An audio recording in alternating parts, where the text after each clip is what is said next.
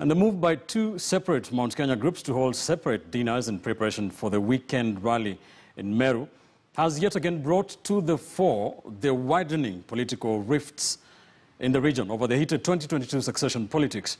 But what fresh dimensions is this rift likely to take, and what roles might opinion leaders and captains of industry play in the roadmap to Uhuru Kenyatta succession politics? KTN political reporter Moremi Mwangi explains. Like a dormant volcano erupting at its least expected time, the Mount Kenya region, Kenya's arguably most tranquil and homogeneous voting bloc, and the bedrock of President Uhuru Kenyatta's support base, is in the middle of what could, until recent times, be described as its most vicious explosion, whose political discharge continues to widen leadership fault lines in the region on the roadmap to the 2022 Kenyatta succession race. And such was the state of affairs on Monday, as over 30 legislators allied to Deputy President William Ruto's Tanga camp, drawn from the 10 counties in the region, convened at the Pan-African Hotel in a parallel meeting to another one convened by politicians, opinion leaders, and captains of industry from the region to prepare for the weekend Building Bridges Initiative Sensitization Forum, the Mount Kenya chapter in Meru. From the Mount Kenya region, the grand divide between both camps clear from the speeches. If there are memoranda to be given, we will have our own memoranda as the elected representatives of the people. We will not abrogate our mandate as elected representatives to a coterie of political brokers. That we will not do.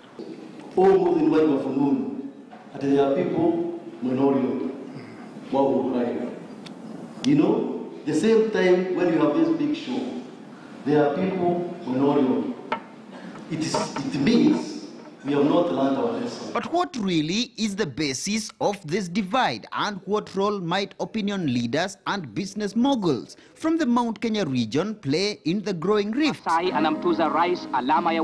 a region that has produced 3 of the country's 4 presidents and sat at the helm of executive authority for 32 of Kenya's 57 years of independence, strategic, political, and commercial interests of key Mount Kenya opinion leaders were certainly poised to emerge in the Kenyatta succession roadmap. Among key attendees of the Safari Park BBI preparations meeting were Cabinet Secretaries James Macharia and Joe Musheru, tens of principal and chief administrative secretaries, as well as key business leaders from the region. We are still expecting more members who are on the way.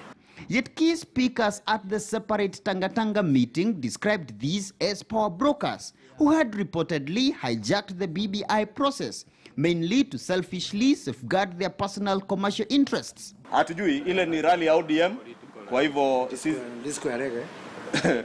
Na umesikia ni disco ya reggae, kwa hivyo wakienda disco ya reggae, sisi hatuko kwa disco ya reggae. But at the end of the day, the President of the Republic of Kenya is Uhuru Muigai Kenyatta. And if he says that this is a good initiative, who are you not to even want to sit down and listen to the reason why Uhuru thinks BBI is good? So today, the voice of government was heard, the voice of Uhuru was heard. This is the reason why Uhuru wants us to have BBI. The leadership meeting here this evening urges the President to urgently consider to suspend the ongoing ODM-led incitement rallies. Come, we will give each and every person an opportunity to give their views.